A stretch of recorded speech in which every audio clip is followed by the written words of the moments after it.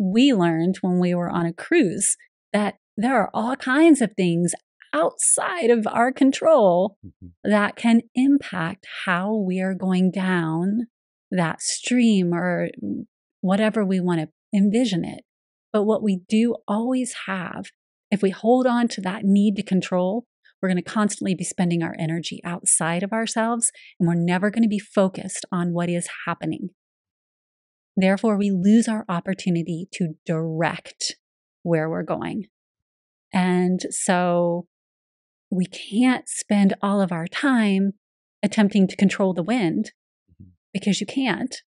But we can spend our time understanding, as I am going through this transition in my life and the wind is battering me around and it feels like I'm in the most tumultuous waters, what do I have direction over? What do I have the capacity to pivot toward with an open heart and an open mind that I feel called toward, that could be my safe harbor for a moment to relax? Because there's nothing wrong with sitting in a state of relaxation for a moment before the next transition or the next change happens. That's good. It gets our feet under us. We're using the ship analogy continuing. It gives you time to restock your supplies, right? To make sure you have everything that you need as you head back into your journey of life. But we can't just sit and spend our energy on things that cannot be directed by us, or more importantly, controlled by us. So when I have that feeling of I need to control, then one of the tools that I use is bringing that vision back in of my life is an ebbing and flowing stream.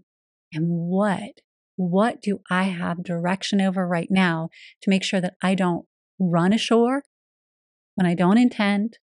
What do I have direction over to keep myself from being battered around by the elements around me? So that as I'm navigating this, I'm also gaining new skills, right? Because I've not experienced this transition before, maybe. I've not experienced what is happening. So if I use the skills that I do know, and I use those to direct me, then I'll be gaining more information and new skills in order to help me the next time something similar to this happens. So I can have that vision. So have a visual to help you remember not to fight the wind during transformation or transition. And that's transformational. I love that. It's beautiful. And to me, it highlights a key part of transition, which I feel like is a skill of learning adaptability. It's really hard to adapt when you're caught in fear or stress or anxiety because you feel stuck, you feel lost, you feel directionless. Yeah. And so adaptability is a great skill to attain because it gives you that, it can create clarity where there might not be any. And it helps you let go of what you think it should be and allows it to be something, again, greater than what's possible. And so